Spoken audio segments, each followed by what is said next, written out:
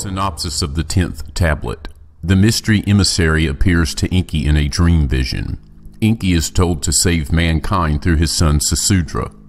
By subterfuge, Enki directs Sasudra to build a submarine. A navigator comes aboard, bringing Earth's seeds of life. Nibiru's approach causes the Whiteland's ice sheet to slip. The resulting tidal wave engulfs the Earth with water. The remaining Anunnaki bewail the calamity from Earth orbit. The waters recede. Sasudra's boat rests on Mount Salvation. Descending in a whirlwind, Enlil discovers Enki's duplicity. Enki convinces Enlil it was destined by the creator of all. They use the surviving landing platform as a temporary base. In a creation chamber there, crops and cattle are fashioned. Abundant gold is discovered in the lands beyond the seas. New space facilities are established in the olden lands. They include 2 artificial mounds and a lion-shaped carving. Nimma offers a peace plan to resolve erupting rivalries. In Sippar, all the Anunnaki gathered, the day of the deluge they awaited. It was at that time, as the tension of awaiting was mounting, that the Lord Enki, asleep in his quarters, had a dream vision. In the dream vision there appeared the image of a man, bright and shining like the heavens. And as the man Enki approached, Enki saw that the white-haired Galzu he was. In his right hand an engraver's stylus he was holding, and in his left hand a tablet of lapis lazuli, shining smooth, he held. And as he approached near enough by Enki's bed to stand, Galzu spoke up and said, "Unwarranted your accusations against Enlil were, for only the truth he spoke, and the decision that as Enlil's decision will be known, not he but destiny decreed. Now into your hands fate take, for the earthlings the earth will inherit. Summon your son Sasudra without breaking the oath to him the coming calamity reveal. A boat that the watery avalanche can withstand, a submersible one to build him tell, the likes of which on this tablet to you I am showing. Let him in it save himself and his kinfolk, and the seed of all that is useful, be it plant or animal, also take." That is the will of the creator of all. And Galzu in the dream vision with the stylus on the tablet an image drew, and placed the engraved tablet by the side of Enki's bed. And after that the image faded, the dream vision ended, and Enki with a shudder awoke. In his bed Enki for a while lying remained, with wonder the dream vision he pondered. What was thereof the meaning, what omen did it hold? Then, as off his bed he stepped, to and behold there was the tablet. What in a mere dream vision he had seen now by his bedside materially was. With trembling hands the Lord Enki the tablet picked up. A design of a curious-shaped boat upon the tablet he saw. By the tablet's edge measuring markings there were, the boat's measures indicating. Astir with awe and hope the Lord Enki by sunrise for his emissaries quickly sent.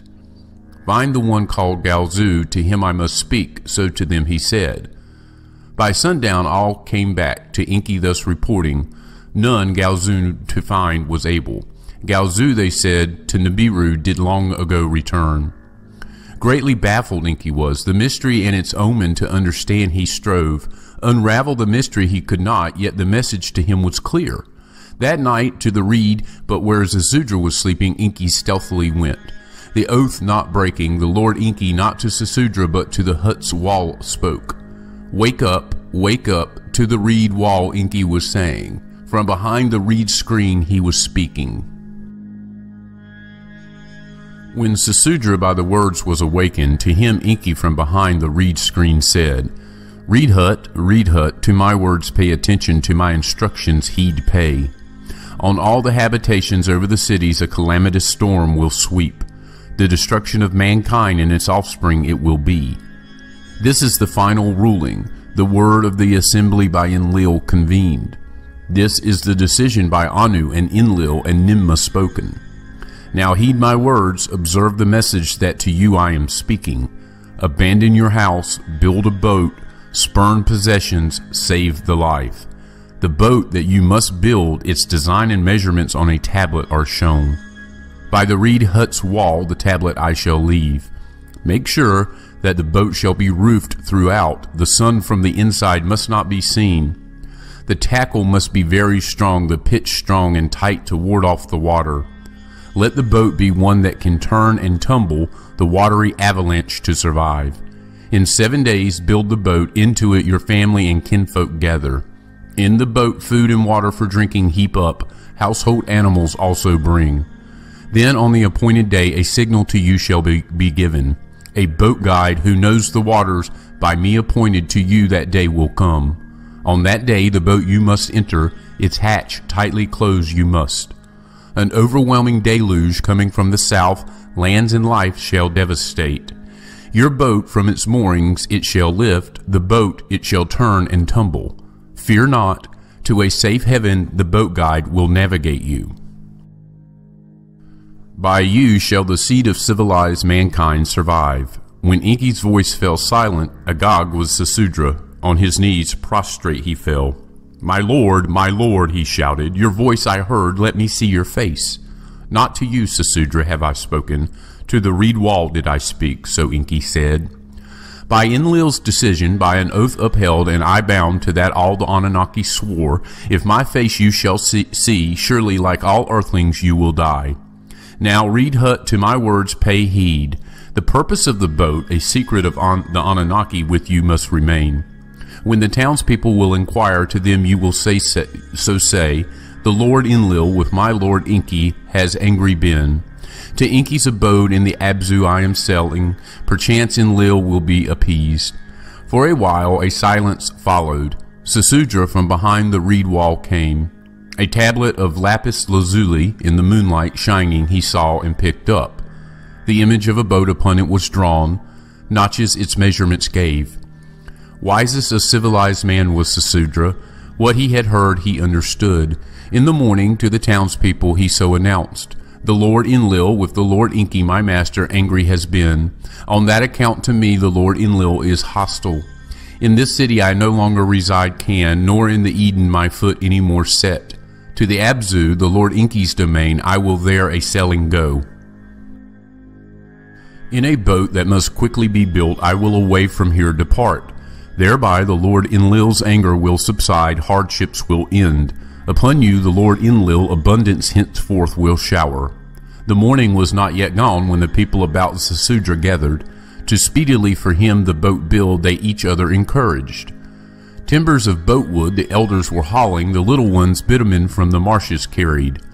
As woodworkers for planks together hammered, Sesudra in a cauldron the bitumen melted. With bitumen the boat he waterproofed inside and out. As in the drawing upon the tablet, the boat on the 5th day was completed. Eager to see Sesudra depart, the townspeople to the boat food and water brought. From their own mouths sustenance they took, to appease Enlil they were in a hurry. 4-legged animals into the boat were also driven, birds from the field by themselves flew in. Into the boat Sesudra his spouse and sons made embark, their wives and children also came. And who to the abode of the Lord Enki wished to go, let them too aboard come. So did Sesudra to the gathered people announce. Envisioning Enlil's abundance, only some of the craftsmen the call heeded. On the 6th day, Ninagal, lord of the great waters, to the boat came. A son of Enki he was, to the boat's navigator he was selected. A box of cedar wood in his hands he held, by his side in the boat he kept it. The life essences and life eggs of living creatures it contains, by the Lord Enki and Ninmah collected. From the wrath of Enlil to be hidden, to life resurrect if earth be willing. So did Ninagal to Sesudra explain, thus were all beasts by their twos in the boat hidden. Now Ninagal and Sesudra in the boat the arrival of the 7th day awaited. In the 120th shar was the deluge awaited. In the 10th shar in the life age of Sesudra was the deluge forthcoming. In the station of the constellation of the Line was the avalanche looming. Now this is the account of the deluge that over the earth swept, and how the Anunnaki escaped, and how Sesudra in the boat survived. For days before the day of the deluge the earth was rumbling, groan as with pain it did. For nights before the calamity struck, in the heavens Nibiru as a glowing star was seen. Then there was darkness in daytime, and at night the moon, as though by a monster, was swallowed. The earth began to shake. By a net force before unknown, it was agitated. In the glow of dawn, a black cloud arose from the horizon. The morning's light to darkness changed, as though by death's shadow veiled. Then the sound of a rolling thunder boomed. Lightning the skies lit up.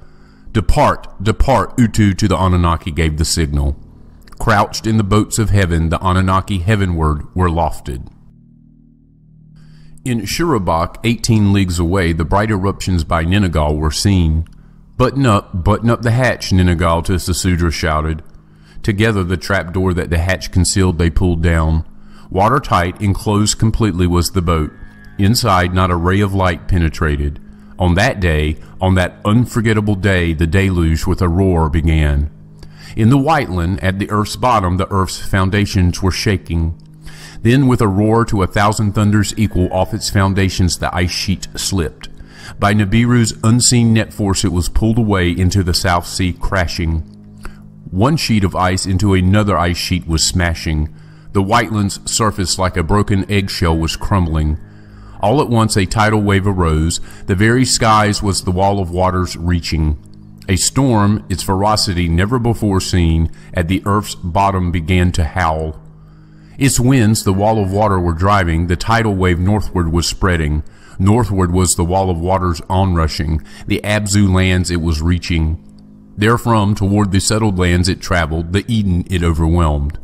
When the tidal wave, the wall of waters, Shurabak reached, the boat of Sasudra the tidal wave from its moorings lifted. Tossed it about, like a watery abyss the boat it swallowed. Though completely submerged, the boat held firm. Not a drop of water into it did enter. Outside the storm's wave, the people overtook like a killing battle. No one his fellow man could see. The ground vanished. There was only water. All that once on the ground stood by the mighty waters away was swept. Before day's end, the watery wall, gathering speed, the mountains overwhelmed. In their celestial boats, the Anunnaki, the earth, were circling. Crowding the compartments against the outer walls, they crouched. What was happening upon the earth, down below, to see they strained. From the celestial boat in which she was, Ninma, like a woman in travail, cried out, "My created, like drowned dragonflies in a pond the waters fill. All life by the rolling sea wave away was taken." Thus did Ninma cry and moan. Inanna, who was with her, also cried and lamented.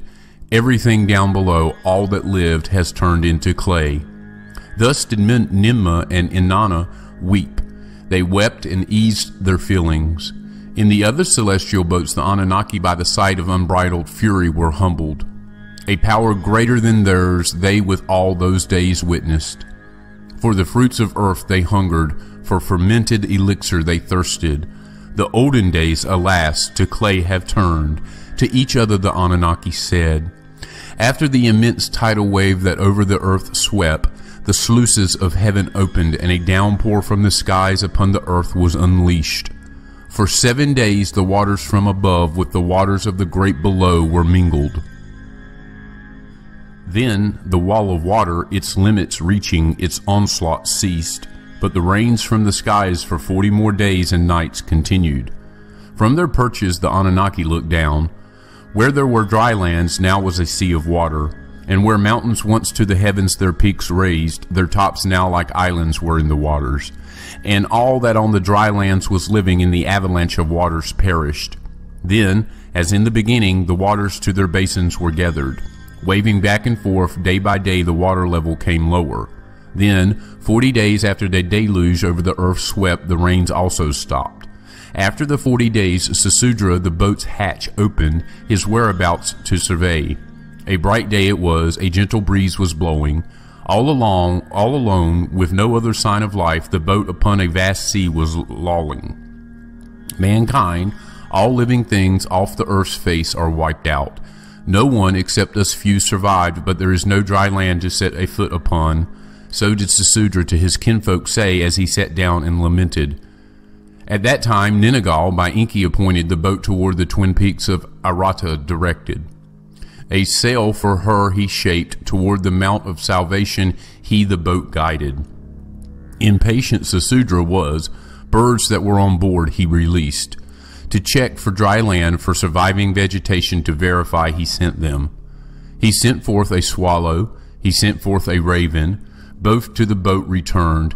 He sent forth a dove with a twig from a tree to the boat, it returned. Now Sesudra knew that the dry land from under the waters had emerged. A few more days and the boat by rocks was arrested. The deluge is over. At the Mount of Salvation we are, so did Ningal to Sesudra say. Opening the watertight hatch from the boat, Sesudra emerged. The sky was clear, the sun was shining, a gentle wind was blowing. Hurriedly upon his spouse and children he to come out called. The Lord Enki let us praise, to him thanks give, to them Sesudra said. With his sons' stones he gathered, with them an altar he built. Then a fire on the altar he lit, with aromatic incense he made a fire. A ewe lamb, one without blemish, for a sacrifice he selected, and upon the altar to Enki the ewe lamb as a sacrifice he offered.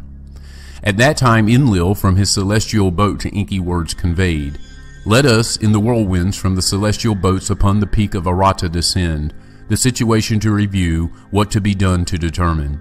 While the others in their celestial boats the earth to circuit continued, Enlil and Enki in whirlwinds upon the peak of Arata descended.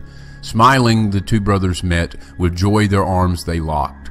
Then Enlil by the whiffs of fire and roasting meat was puzzled. What is that? To his brother he shouted. Has anyone the deluge survived? Let us go and see, meekly to him Enki responded. In their whirlwinds to the other peak of Arata they flew over. The boat of Sesudra they saw, by the altar that he had built they landed. Every earthling had to perish, he with fury shouted, at Enki with anger he lunged. To kill his brother with his bare hands he was ready. He is no mere mortal, my son he is, Enki to Sesudra pointing cried out. For a moment Enlil was hesitating. You broke your oath at Enki, he shouted. To a reed wall I spoke, not to Sesudra, Enki said. Then to Enlil the dream vision related. By then, by Ningal alerted, Ninurta and Ninmah in their whirlwinds also touched down. When the account of events they heard, Ninurta and Ninmah by the account were not angered. The survival of mankind the will of the Creator of all must be, so did Ninurta to his father say. Ninmah, her necklace of crystals, a gift of Anu, touched and swore, On my oath, the annihilation of mankind shall never be repeated. Relenting, Enlil by the hands of Sesudra and Imzara his spouse took and blessed them thus. Be fruitful and multiply, and the earth replenish. Thus were the olden times ended. Now this is the account of how survival on earth was restored, and how a new source of gold and other earthlings beyond the oceans were found. It was after the encounter at Arata that the waters of the deluge to recede continued, and the face of the earth gradually from under the waters was showing. The mountain lines were mostly unscathed, but the valleys under mud and silt were buried. From the celestial boats and from the whirlwinds the Anunnaki the landscapes surveyed. All that in the olden times in the Eden and the Abzu had existed under the mud was buried. Eridu, Nibriki, Shirobak, Sipar, all were gone, completely vanished. But in the Cedar Mountains the great stone platform in the sunlight glistened. The landing place in the olden times established was still standing. One after another the whirlwinds upon the platform landed. The platform was intact. At the launch corner the huge stone blocks held firm. Clearing debris and tree branches away, the first to land to the chariots signaled. One after the other the celestial chariots came. Upon the platform they touched down. Then to Marduk on Lamu and Nanar on the moon words were sent. And they too to earth returned. Upon the landing place they came down. Now the Anunnaki and Igigi who were thus gathered by Enlil to assembly were called. The deluge we have survived, but the earth is devastated, so did Enlil to them say. All ways to recover we must assess, be it on earth, be it elsewhere. Lamu, by the passage of Nibiru, was devastated, so did Marduk relate. Its atmosphere was sucked out, its waters thereafter evaporated, a place of dust storms it is. The moon by itself life cannot sustain, only with eagle mask is staying enabled. So did Nanar to the other's account give, and then words of enamor he added. Once there, that it was Tiamat's host leader one must recall. Of earth a companion it is, with it earth's destiny is connected. Lovingly Enlil on his son's shoulders his arm put. With survival now we are concerned. So did Enlil to Nanar mildly retort, now sustenance is our first concern. Let us the sealed creation chamber examine, perchance Nibiru's seeds we shall still find. So did Enlil to Enki say, of the grains once created him reminding. At the side of the platform, clearing some mud, the shaft from times remote they found. The stone that blocked it they lifted up, or off, the sanctuary they entered. The diorite chest with seals were fastened, the seals with a copper key they made open. Inside the chest, in crystal vessels, the seeds of Nibiru's grain were there. Once outside, to Ninurta Enlil the seeds gave, to him he was thus saying, Go, the mountainside terrace, let the grains of Nibiru once again bread provide. In the Cedar Mountains, on other mountains too, Ninurta waterfalls dammed. Terraces constructed, the eldest son of Sesudra to raise crops he taught. To Ishkur, his youngest, Enlil another task assigned. Where the waters have receded, go and remaining fruit-bearing trees find. To him, as fruit cultivator, Sesudra's youngest son was assigned. The first fruit they found, the vine that by Ninmah was brought it was. Of its juice, as the Ananaxi's elixir renowned, Sesudra took a sip. By one sip, then another, and another, Sesudra was overpowered. Like a drunkard he fell asleep. Then a gift to Anunnaki and earthlings Enki presented. The chest that Ningal had carried he unveiled, its surprising contents to all he announced. The life essences and life eggs in the wombs of the four-legged animals from Sesudra's boat can be combined. Sheep for wool and meat will multiply, cattle for milk and hides will all have. Then with other living creatures the earth we shall replenish. To Dumuzi the sheep-herding task Enki gave, in the task was Sesudra's middle son assisting. Then to the dark-hued landmass where his and his son's domains had been, Enki his attention turned. With Ningal at the confluence of mighty waters the mountains he dammed. Fierce waterfalls to a lake he channeled to let the waters as a lake accumulate. Then the lands between the Abzu and the great sea with Marduk he surveyed. Where habitations once were, the river's valley had how to drain he considered. At midstream where the river's waters cascaded, an island from the waters he raised. In its bowels twin caverns he carved out, above them from stone sluices he fashioned. From the two channels in the rocks he cut, for the waters two narrows he fashioned. Thus the flowing waters from the highlands coming he could slow or let go faster. With dams and sluices and the two narrows the waters he regulated. Raised from the cavern island, the island of Abu, the river's serpentine valley from under the waters he raised. In the land of the two narrows for Dumuzi and the shepherds a habitation did Enki fashion. With satisfaction did Enlil all this to Nibiru words send, with words of concern Nibiru responded.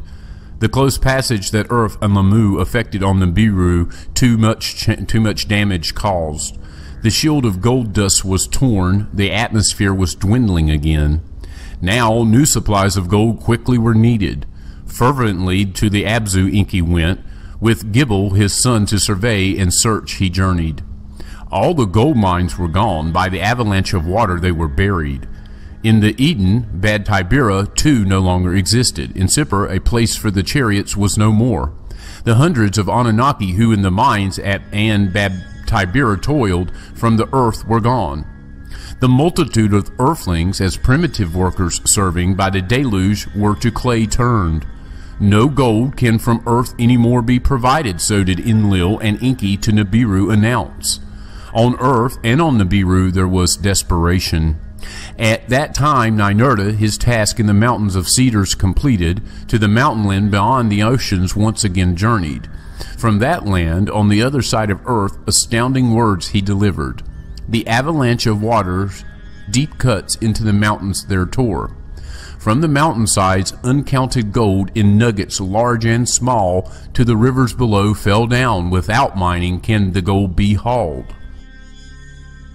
Enlil and Enki to the distant mountain land hurried. With amazement they the discovery viewed. Gold, pure gold, refining and smelting not requiring, all about was lying. A miracle it is, so was Enki to Enlil, saying, what by Nibiru was wrought, by Nibiru was amended. The unseen hand of the creator of all, it is life on Nibiru to enable, so did Enlil say. Now, who could collect the nuggets? How to Nibiru they will be sent, the leaders each other ask. Of the first question, Ninurta had the answer. In the high mountain land on this side of earth, some earthlings have survived. Descendants of Cain they are, with the handling of metals they are knowing. 4 brothers and 4 sisters are their leaders on rafts they themselves saved. Now their mountaintop in the midst of a great lake is an island. As the protector of their forefathers they me recall, the great protector they call me. By the report that other earthlings had survived, the leaders were heartened. Even Enlil, who the end of all flesh planned, was no longer angered. It is the will of the creator of all, to each other they said. Now let us a new place for celestial chariots establish, therefrom the gold to Nibiru send. For a new plain with soil has dried and hardened they searched. In the proximity of the landing place, in a desolate peninsula, such a plain they found. Flat as a quiet lake it was, by white mountains it was surrounded. Now this is the account of the new place of the celestial chariots, and the artificed twin mountains, and how the image of the lying by Marduk was usurped. In the peninsula by the Anunnaki chosen, the heavenly ways of Anu and Enlil on earth were reflected. Let the new place of the chariots precisely on that boundary be located. Let the heart of the plain the heavens reflect, so did Enlil to Enki suggest. Once Enki to this agreed, Enlil from the skies of distances took measures. On a tablet a grand design for all to see he marked out.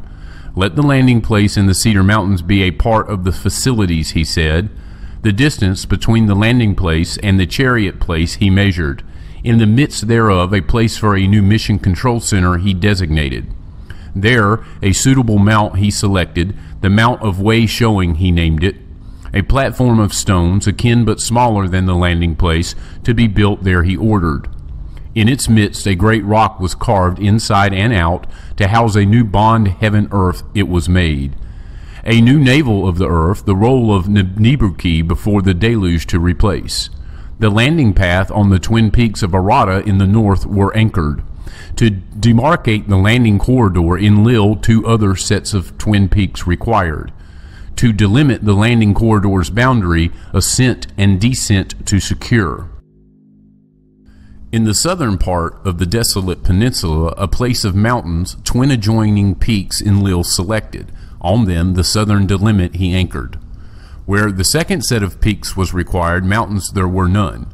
Only a flat land above the water-clogged valley from the ground protruded. Artificial peaks thereon we can raise, so did Ningazita to the leaders say.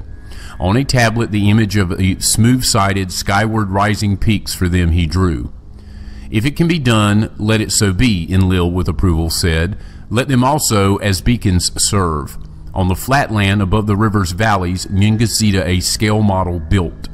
The rising angles and 4 smooth sides with it he perfected. Next to it a larger peak he placed, its sides to earth's 4 corners he set.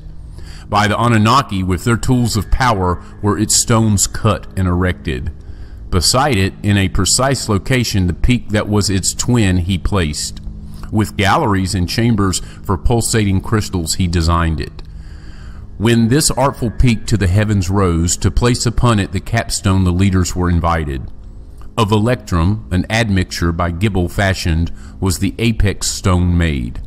The sunlight to the horizon it reflected, by night a pillar of fire it was.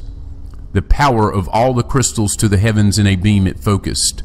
When the artful works by Ningazita designed were completed and ready, the Anunnaki leaders the great twin peak entered. At what they saw they marveled. Eker, house which, like a mountain, is, they named it, a beacon to the heavens it was. That the Anunnaki, the deluge, survived and prevailed forever, it proclaimed. Now the new place of the celestial chariots, gold from across the seas can receive. From it, the chariots to Nibiru, the gold for survival, shall carry. From it to the east, where the sun on the designated day rises, they will ascend. To it, to the southwest, where the sun on the designated day sets, they will descend. Then, Enlil, by his own hand, the Nibiru crystals activated. Inside, eerie lights began to flicker. An enchanting hum, the stillness broke. Outside the capstone, all at once was shining, brighter than the sun it was. The multitude of assembled Anunnaki a cry of joy uttered. Ninmah, by the occasion moved, a poem recited and sang. House that is like a mountain, house with a pointed peak, for heaven earth it is equipped, the handiwork of the Anunnaki it is. House bright and dark, house of heaven and earth, for the celestial boats it was put together, by the Anunnaki built. House whose interior with a reddish light of heaven glows, a pulsating beam that far and high reaches it emits. Lofty mountain of mountains, great and lofty fashioned, beyond the understanding of earthlings it is. House of equipment, lofty house of eternity, in the foundation stones the waters touch, its great circumference in clay is set. House whose parts are skillfully together woven, the great ones who in the skies circled to a resting make descent. House that for the rocket ships is a landmark, with unfathomable insides, by Anu himself is the Eker blessed. Thus did Ninmah at the celebration recite and sing. While the Anunnaki their remarkable handiwork were celebrating, Enki to Enlil words of suggestion said, when in future days it will be asked, when and by whom has this marvel been fashioned? Let us beside the twin peaks a monument create. The age of the lion let it announce. The image of Ningizida, the peak's designer, let its face be. Let it precisely toward the place of the celestial chariots gaze. When, by whom, and the purpose let it to the future generations reveal. So did Enki to Enlil suggest. To the words Enlil consented, and to Enki said, of the place of the celestial chariots, Utu must again be the commander. Let the gazing lion, precisely eastward facing, with Ningizida's image be. When the work to cut and shape the lion from the bedrock was proceeding, Marduk to his father Enki words of aggrievement said, to dominate the whole earth to me did you promise. Now command and glory to others are granted, without task or dominion I am left. In my erstwhile domain are the artificed mounts situated. On the lion the image mine must be. By these words of Marduk, Ningizida was angered. The other sons were also annoyed. By the clamor for domains, Ninurta and his brothers were also aroused. Lands for themselves and devoted earthlings everyone was demanding. Let not the celebration a contest become. Ninmah amidst the raised voices shouted, the earth is still in havoc, we Anunnaki are few, of the earthlings are our only survivors. Let Marduk, Ningizida of the honor not deprive, let us Marduk's words also heed. So did Ninmah, the peacemaker, to the contending leaders say. For peace to prevail, the habitable lands between us should be apart set, Enlil to Enki said.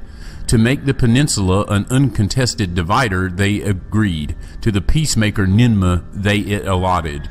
Till Moon, land of the missiles, they named it. To earthlings it was beyond bounds. The habitable lands to the east thereof to Enlil and his offspring were set apart. For the descendants of two sons of Sesudra, Shem and Japhet, therein to dwell. The dark-hued landmass that the Abzu included to Enki and his clan was for domains granted. The people of Sesudra's middle son, Ham, to inhabit it were chosen. To make Marduk their lord of their lands, the master Enki to appease his son suggested. By your wish let it so be, Enlil to Enki about it said. Until Moon, in its mountainous south, an abode for Ninmah, his mother Ninurta, built. Near a spring with date trees, a verdant valley it was located. The mountain peak Ninurta terraced, a fragrant garden for Ninmah he planted. When all was thus completed, a signal to all outposts on earth was given. From the mountain lands across the ocean whirlwinds the gold nuggets brought. From the place of the celestial chariots to Nibiru the gold was lofted. On that memorable day, Enlil and Enki to each other said and agreed, "Let us, Ninmah, the peacemaker, with a new epitaph name honor. Ninharzag, mistress of the mountainhead, let us name her. By acclamation was Ninmah the honor given. Henceforth Ninharzag she was called. Praise to Ninharzag, on earth the peacemaker, in unison the Anunnaki proclaimed."